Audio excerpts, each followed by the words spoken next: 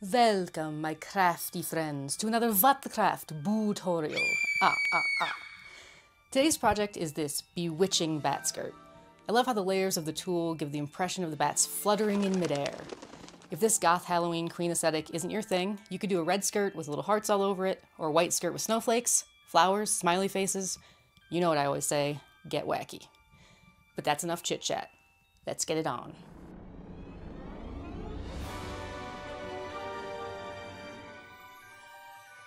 Now, tulle can be kind of a pain to work with, but I've got a few tips to make your life easier. The first is that tulle can be a bit staticky and has a tendency to kind of stick to itself. One way to combat that is to keep a dryer sheet handy and give the layers of tulle a quick rub down if you start having static issues. Also, because of the statickiness, store your tulle in a bag or a container or something that is away from dust and lint and stray threads. It attracts that stuff like Velcro, and that is especially a no-no with black. The second thing about tulle is that when it comes straight off the bolt, it often has some wrinkles and crinkles. I've heard people say you can't iron tulle, but that's just not true. Tulle is generally made from nylon, and my iron actually has a nylon setting. Keep it on that setting, and you should be good to go. You can also use a press cloth, a washcloth in my case, if you're uncomfortable with the idea of putting your hot iron directly on the tulle. Though I assure you, if your iron is on the correct temperature setting, it shouldn't be a problem. Alternately, if you have a garment steamer, that works quite well to straighten out tulle as well. I've even heard it suggested that you can hang your tulle skirt in the bathroom while you take a hot shower, and the steam from that should relax any wrinkles. Lastly, let's talk about sewing seams on tulle. Because it's so thin and mesh-like, it can sometimes get sucked right down into your machine. There are a few things you can do to prevent this. One is to use a jersey or stretch needle. The ballpoint end of the needle is more blunt than a needle for woven fabrics and should slip more easily into those mesh holes versus snagging on the fibers themselves. The other thing you can do is start an inch or so down the seam line versus right at the edge of the fabric. Then you can just backstitch back to the edge before continuing on down the seam. The other issue you might come across when seaming your tulle is that it has a tendency to pucker. It will almost gather itself while you sew. This can make it so your side seams end up several inches shorter than the rest of your skirt, and we do not want that. I think what's happening here is that the mesh of the tulle is getting snagged and pulled by the feed dogs, which leads to the puckering. Here's how to prevent this. First, check your sewing machine manual to see if you can change the amount of presser foot tension. Mine has this little doohickey on the top of the machine here that I can release all the way for minimum tension, or push all the way down for maximum tension, or I can put it somewhere in the middle. I found that the minimum tension works best for tulle. Some machines might have a screw on top instead of a button like this, and if you have a fancy digital machine, my guess is there's some way to control this as well. Another thing we can do to help the puckering issue is to use a smaller stitch length. And the other thing that really helps is to keep tension on the seam while you sew by gently stretching the fabric, which should prevent the tulle from bunching up. Lastly, if you try all of these things and they don't help, or especially if your machine won't let you control the presser foot tension, you can lay a piece of tissue paper or tearaway stabilizer underneath the tulle while you sew. This will keep the feed dogs away from the tulle altogether, and you should have zero puckering. When you're done sewing, just gently tear away the paper. Here's a side-by-side comparison of what the seam looks like when I've done everything right versus everything wrong. Now that we're ready to tackle this tulle, let's get started. The things you will need for this skirt are lining fabric. I am using tricot, which is basically your garden variety spandex. I think it works especially great for this skirt because it's heavy enough to resist any of the static cling issues that are common with tulle, and it doesn't have to be hemmed. Whatever you choose, I'd suggest a knit fabric so you don't have to hem, and also because having some stretch will make it easier to get on and off. We also need tulle and lots of it. You will need waistband elastic. I'm using a 2-inch elastic, and you'll need your natural waist measurement to determine the length needed. For the bats, we want glitter felt. I ended up using 1 1/4 sheets that measured 12 by 19 inches each. If you can't find glitter felt, you could look for glitter craft foam, and you could also use plain felt. Regardless of what you choose for the bats, you'll also want some plain felt in a color that matches the cutouts. You'll need a hot glue gun, some safety pins, and 2 free templates from my website, the circle skirt template and the bat template. Okay, let's figure out how much lining fabric we'll need. There are 3 measurements you'll want to take before you start: your natural waist measurement, your hip measurement, and the length you want the skirt to be. I'll use myself as an example. my hip measurement is 42 inches. That's the measurement I will use for the circumference of my lining. Next, take your skirt length measurement and subtract the width of your elastic. I'm aiming for a skirt that is 26 inches long, so I subtract 2 inches and get 24 inches. Now we're going to calculate what I call the cutting length, which is a term I totally made up for this tutorial, but it's going to help determine how much fabric you'll need, so hang in there with me. We're going to add the radius of the hip circumference to the length minus the waistband width. And I know that sounds scary because geometry, but it's really simple actually. You can either use the circle skirt template, measuring from the corner of the template to your hip circumference number to get the radius, or you can do math, and it's really simple math. Take your hip measurement and divide it by 6.28. Boom, done. So for me, that is 6.7 inches plus 24 inches for my length, and that gives me 30.7, and I'm just gonna round that up to 31 inches to make things easier. So now we have our cutting length. Write this number down somewhere because we'll need it later.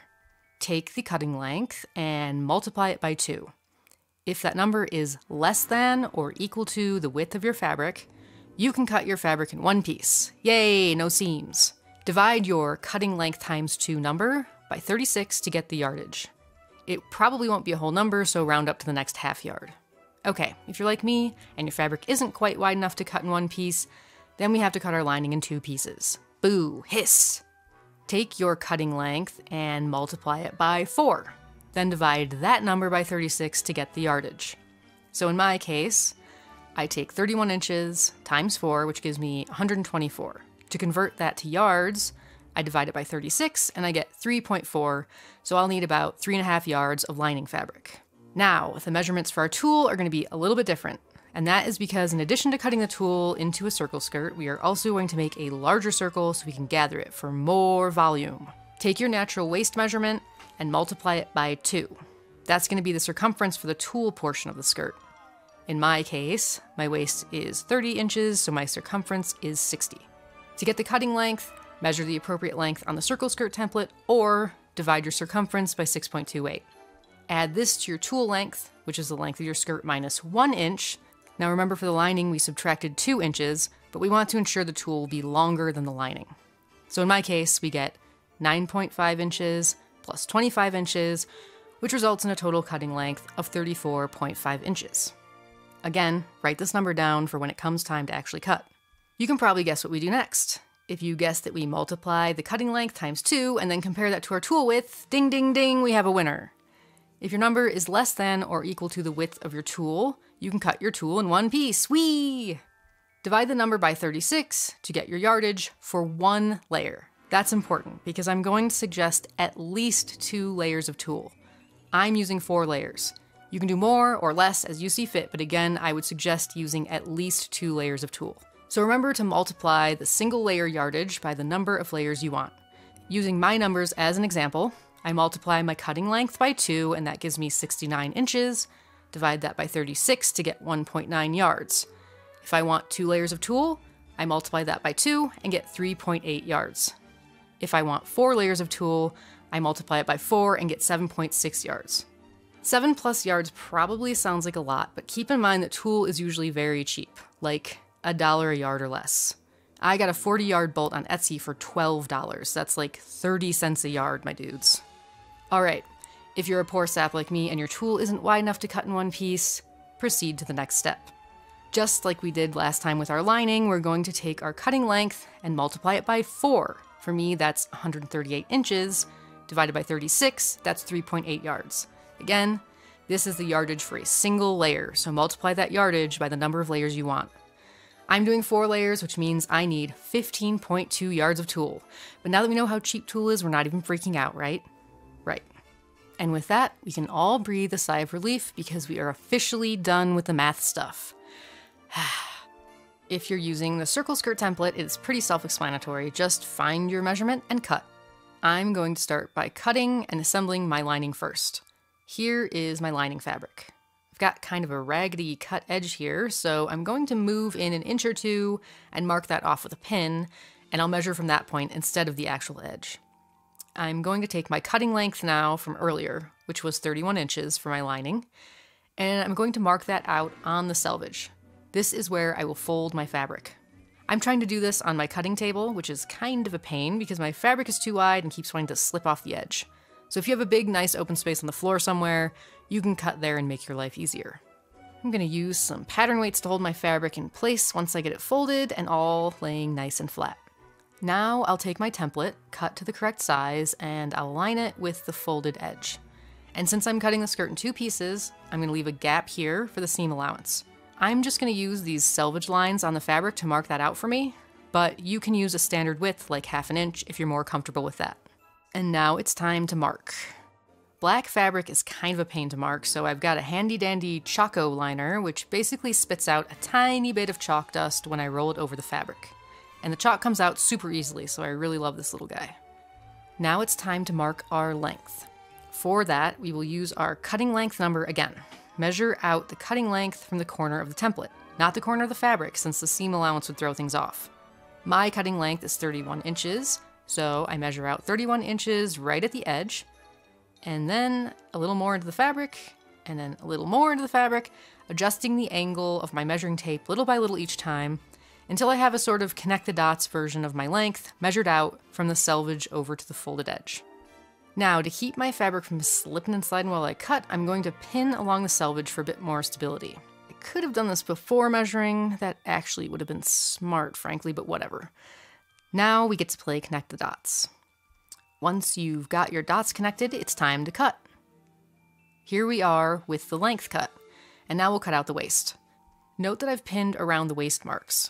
That's because once I'm done cutting, I'm going to carefully fold this up and set it aside, and then I will use it as a template for the other half of the skirt, and that way I won't have to measure out the length a second time.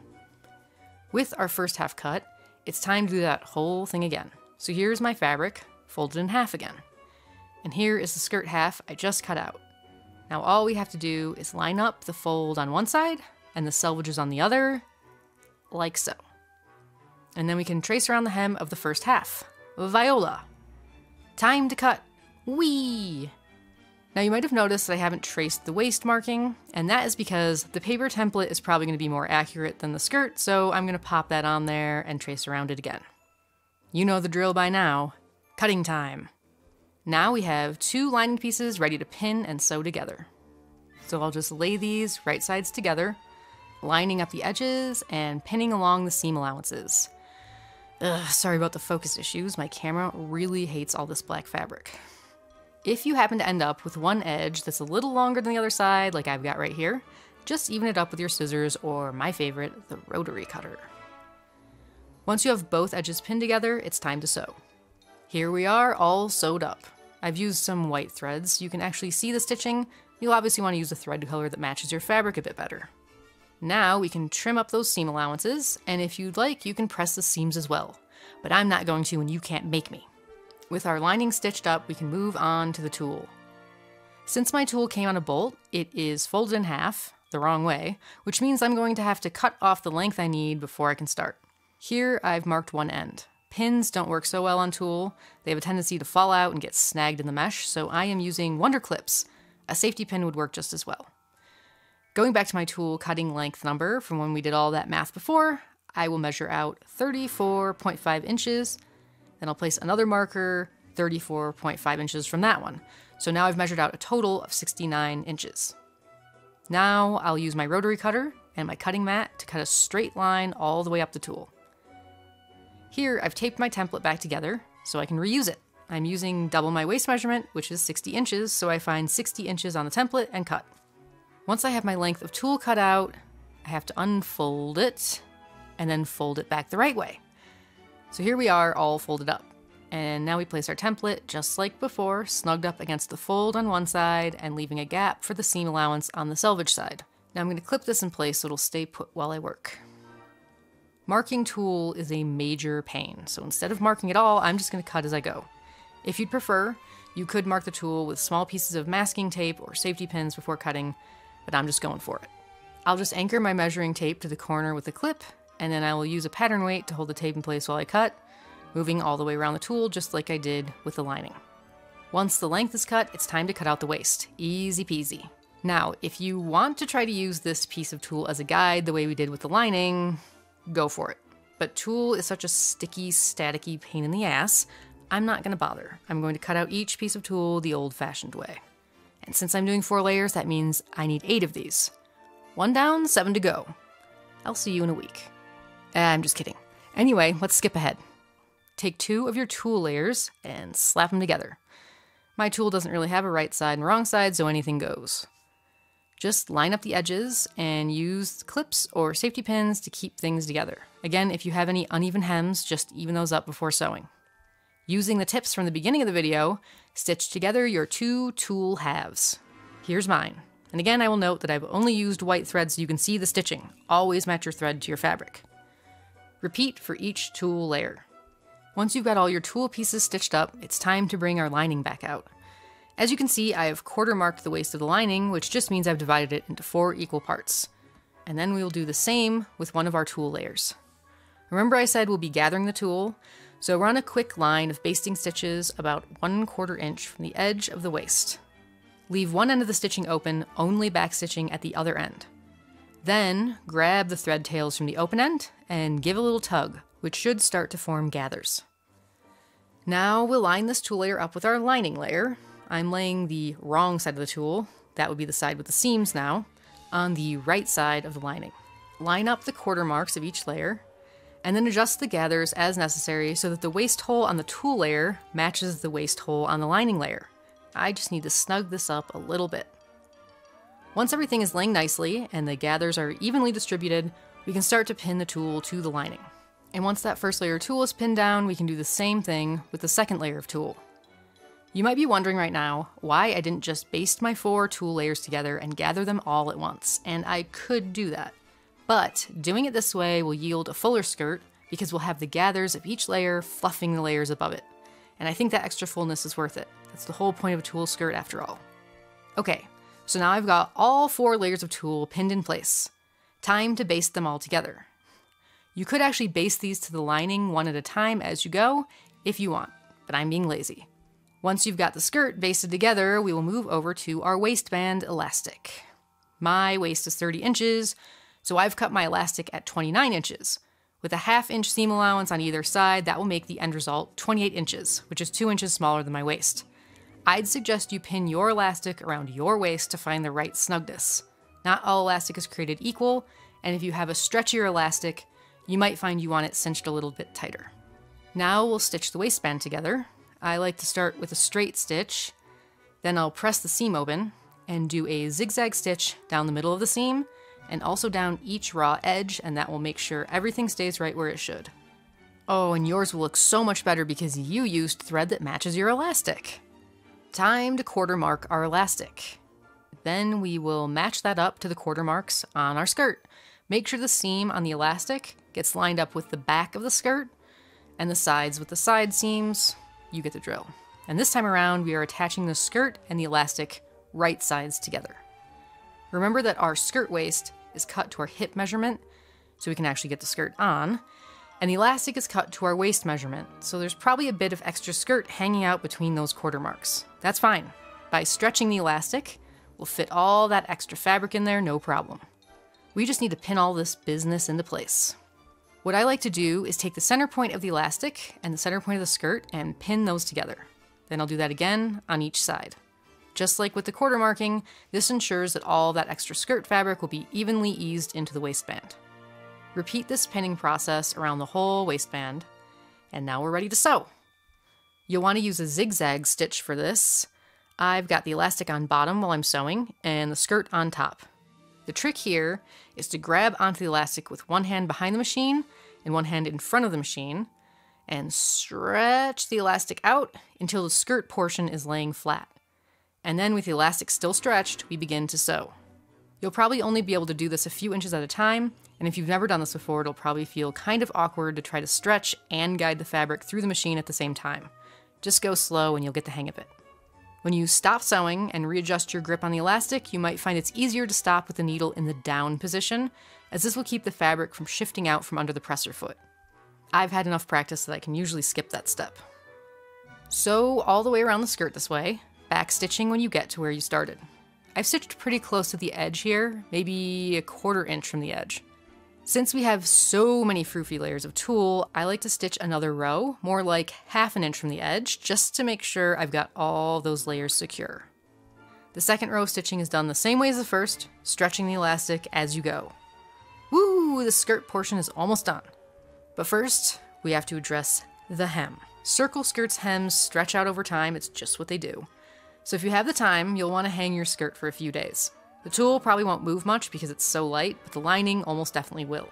Here's my skirt on a dress form, and you can see we've got some sections that look okay. We've also got some areas near the sides of the skirt, especially that are very clearly longer than the tulle, even though we cut the lining shorter than the tulle. That's pretty much what I expected. So I'm going to take some pins and mark a line around the lining that is approximately 1 inch shorter than the tulle. I mentioned before that I'm not going to hem my lining. I'm just going to leave the edges raw since this fabric doesn't fray. If you're a hemming nut and are dead set on hemming your lining, mark it more like ½ inch shorter than the tulle instead of 1 inch, so you have a bit of hem allowance to work with. And if you don't have a dress form, you can either put the skirt on someone or put it on a hanger to do this. Once you've got a good number of pins marking the correct hem length, you can lay it out, pushing all the tulle layers up toward the waistband so we have just the lining exposed. Here you can see we've got another connect the dots type situation with my pins. I'm just going to take my handy Choco liner and mark where the pins are. Once I take those out, it's just a matter of connecting the dots. You could mark your entire skirt up before you start cutting, but since this chalk comes out so easily, I'm going to cut as I go. I really love a rotary cutter for this because I can get a perfectly smooth line with none of those jagged edges you sometimes get with scissors.